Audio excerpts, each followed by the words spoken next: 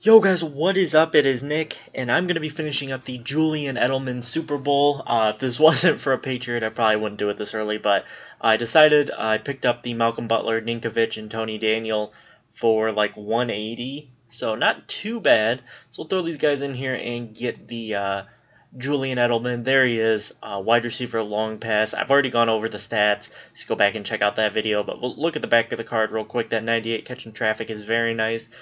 Pretty good 94 speed.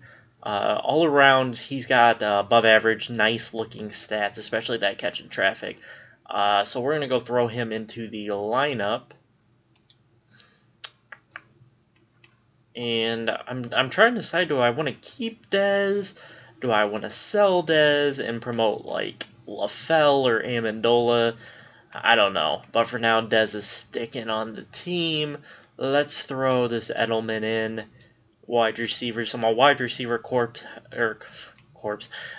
receiver core is core. God, I can't even talk. Core is looking good now with the Deion Branch Super Bowl, Team of the Week Super Bowl Edelman, and Football Outsiders Dez Bryant. So looking solid there. I also went out and I picked up another Rob Ninkovich to throw on the team. Throw him in at left end here. So that'll give me 92s on the defensive line for the Patriots, because I usually don't play 4 down linemen. So it'll give me the 3 Patriots on the D line, all 92s.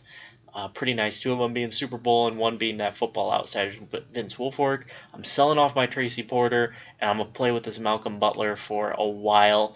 Dude's a beast. He's got some nice stats, so definitely a nice slot corner. Obviously, it makes more sense to play this Cromartie or the Revis, but he's new.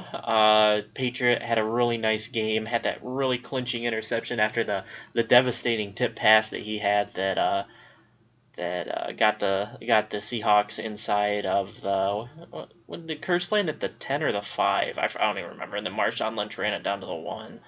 But Malcolm Butler, 90 overall cornerback, kind of a low overall for my secondary.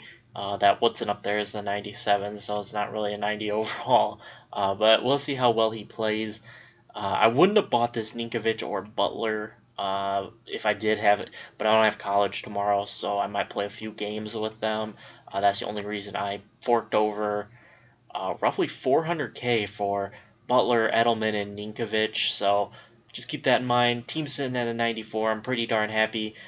I think Tracy Porter sold. Yeah, my Tracy Porter sold. So we're back up to 440K. I do have to sell that Team of the Week Ninkovich. We'll go and throw him up during this video. And then I've got a bunch of golds I need to sell. I need to not be lazy, and I need to take the time. I'm really happy about this Tom Brady, the first 99 overall player on my team. Wouldn't have wanted it to be any other player, honestly, in Tom Brady after they won the Super Bowl. So let's throw up this Ninkovich. He's going for about 30K, so not half bad. We'll see if we'll be able to sell him. Might have to sell him for something a little bit lower, like 28 or 27K. But anyway, that's going to be a decent little coinage back. It'll get me up to about 470, so not too terrible. I pretty much traded Tracy Porter off my team, that 97 overall Super Bowl one, for the Ninkovich and the Malcolm Butler. Oh, why am I going way up here?